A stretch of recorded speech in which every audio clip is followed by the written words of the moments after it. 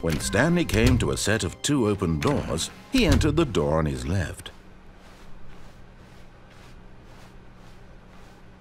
Yet there was not a single person here either. Feeling a wave of disbelief, Stanley decided to go up to his... Coming to a staircase, Stanley walked upstairs to his boss's office. Here's the door, just go.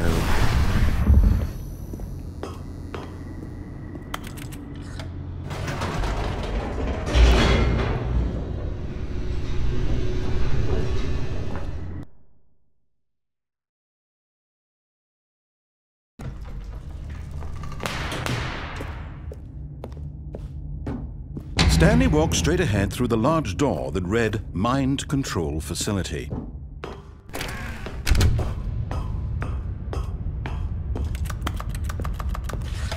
The lights rose on an enormous room packed with television screens.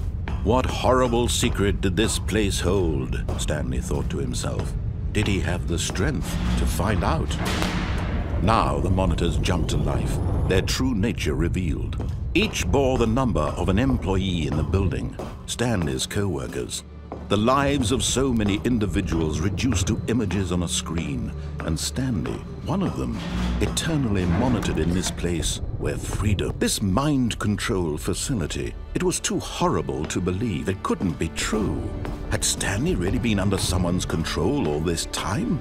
Was this the only reason he was happy with his boring job? That his emotions had been manipulated to accept it blindly?